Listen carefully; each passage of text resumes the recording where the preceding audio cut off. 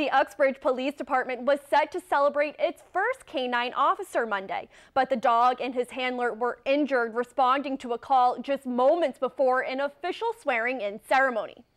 Our Tim McKone is here now with the details and on how Bear and the officer are doing tonight. Tim?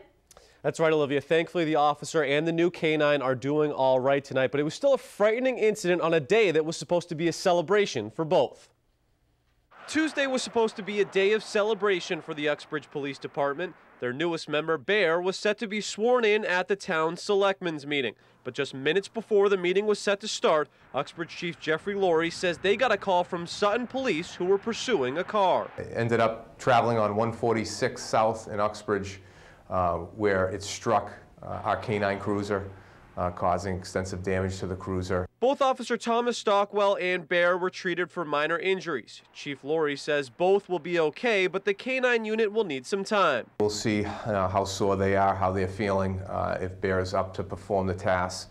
Obviously, the cruiser has been sidelined, so we're in the process of trying to get him a temporary vehicle so he can go back on patrol. Bear graduated from the Boston Police Academy on Christmas Eve and has been a successful addition to Uxbridge PD so far. So they've been on patrol now since the last week in December. They've had 3 call-outs, all successful. The State Police and the Central Mass Law Enforcement Council Accident Reconstruction Unit are now investigating the accident. The individual that struck the cruiser, we've learned, has dementia, battling dementia, and was out of restriction operating.